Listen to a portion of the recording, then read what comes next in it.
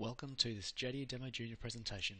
My name is Randall Whiteman, and today I'll be taking you through an introduction to JD Edwards EnterpriseOne version 9.1. For a start, what is an enterprise resource planning system? That's what JD Edwards is. The E for enterprise, it's a set of software applications which covers the entire enterprise. So this is right through from financials, through sales, manufacturing, distribution, transportation, right through to a number of very specific applications such as real estate management. So JD Edwards is designed to cover the entire business. So what is JD Edwards? Well, it's a set of applications. There are thousands in total, which all work together to provide support for what a business needs to do. So this comes to one of the first points from what an ERP system does. You first need to figure out what the business process is, and then you configure the software to match what the business process is, the related sequence of events to achieve what the business needs to achieve. So next part in the enterprise resource planning system is the resources. So what resources does JD Edwards allow you to manage? Resources can be the obvious, such as items, so products, as well as cash. So a business has to have cash to operate. But also resources such as the constrained capacity of a manufacturing shop floor. So JD Edwards Manufacturing allows you to manage the capacity of the shop floor to ensure that the manufacturing achieves the desired output. And it also allows you to then plan the manufacturing activities to achieve the desired results and all of the associated activities. So the purchasing, the work order manufacturing, the scheduling, and tracking the inventory and sales, right through to paying your suppliers in accounts payable and collecting the cash from your customers in accounts receivable. So it covers the entire business. So let's have a look at the interface of JD Edwards. So you can see here, what we can see is we're looking at the it's called the standalone version of JD Edwards. This is not the production version, but it has all the same front-end user features. It's just missing some of the more advanced server-based functionality. You cannot use this in a live production environment, but it has all the functionality to allow the testing, and hence why it's traditionally been called JDE Demo Junior, and hence the name of our website, Demo Junior, JDEdemojunior.com. So if we look at the front-end interface, we can see that there's a menu system. So the home button will always allow you to get back to the base home screen. The navigator, if you want to delve down through the series of menus showing the different functionality which is available. And JDE will be always shipped to a customer with all functionality, but through auditing you can only use what you have purchased. So there are over 80 different modules in JDE, but you have to license them separately. So we see that foundation systems is the address book, and I'll just go into the address book as an example of one application. So let's look at the address book revisions. So we can see here that the menu system, there are quite a few clicks to get through to the menu. Alternatively, if we're hovering over one of the menu tasks, we can right click and choose add to favorites, and that will then allow, when we click the create favorite button, to create the favorites. So I'll do that now, and I have previously set up a number of favorites as I've been going through the manufacturing functionality of JDE. And we saw where is it? Address book revisions down the bottom there. So now instead of having to troll through the entire menu structure, you can just go to favorites and choose your menu task. I would suggest that instead of doing individual tasks, you do the lowest level folder and you name it appropriately so that you don't have so many tasks on your favorites, but you just have one click through the folder and then get to the final set of tasks. Let's go into our address book revisions. Left click on the favorite, and this will bring up the work with addresses form of the address book revisions application. And we can see here the general structure of an application has a header area where you have filter fields. So we can click in a filter field and, for instance, look for V for vendor and hit the find button, and we can find all vendors. So JDE Demo Junior or standalone ships with a number of or a set of demonstration data, and it's quite good. It covers a number of different processes which are pre-configured for demonstration purposes. So we can see along the buttons, if we click one of the rows and click the select button, that will allow us to go in and revise the record.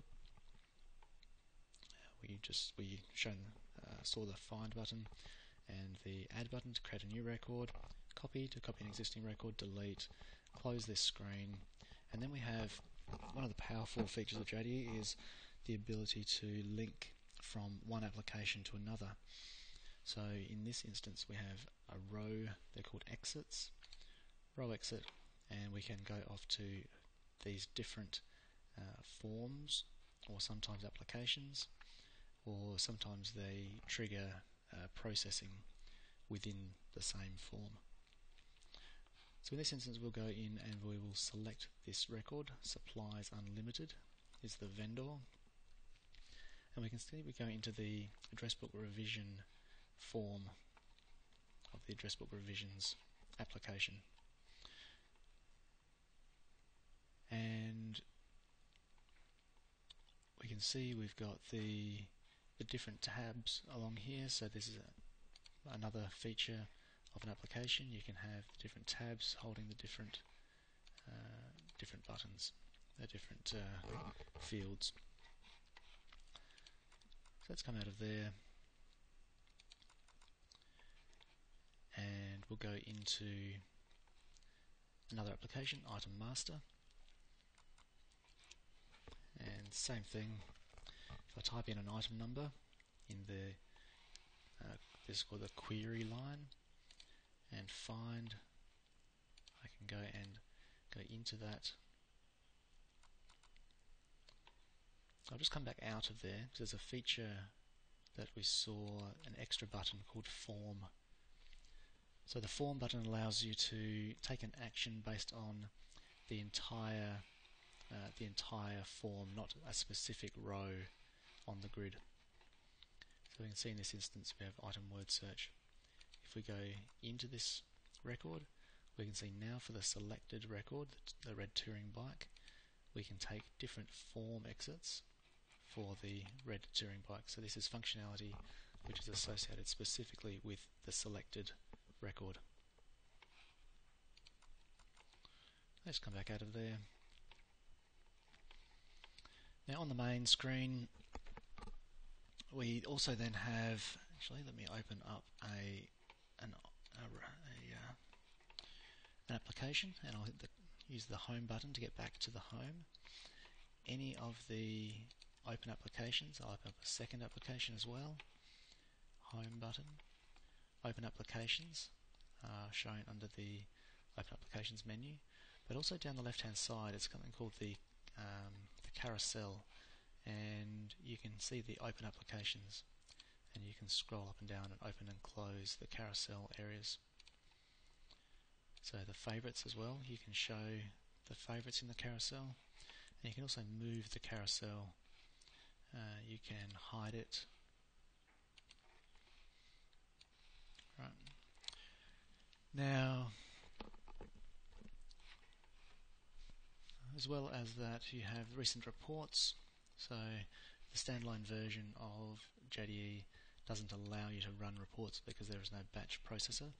So you have to go through, there is a way of doing it, but you have to go through the it's what's called the thick client, rather than the web client here. There's a different interface to run the batch processes, so the background reports.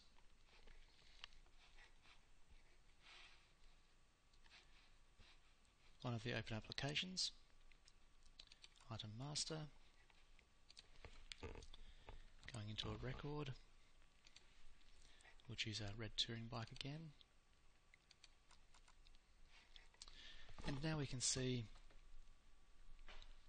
within an application we have our buttons, we have our tabs.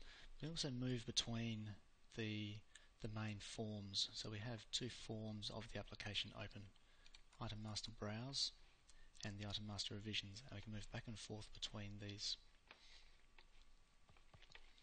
When we have a grid open, we have several features of the grid. We can export what's currently showing on the grid out to Excel. Okay, and hitting pressing continue will then export the data out into the Excel. We also have queries. The query line, the query functionality, advanced queries, is quite powerful. It allows you to set up standard queries, so that if you're consistently searching for something in particular, and you find that you're always looking for instance, line or manufacturing stocking types, it works better in transactional screens rather than the master data screens. But we're looking for bikes,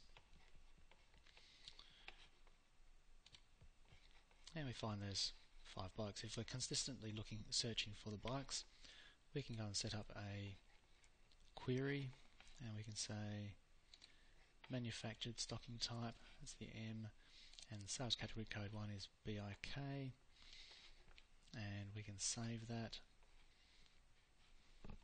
as manufactured bikes. Hit OK. Now we see under the query we have manufactured bikes. We could set it as the default, so as soon as you go into the item master, it runs the manufactured bikes, but I won't do that for now.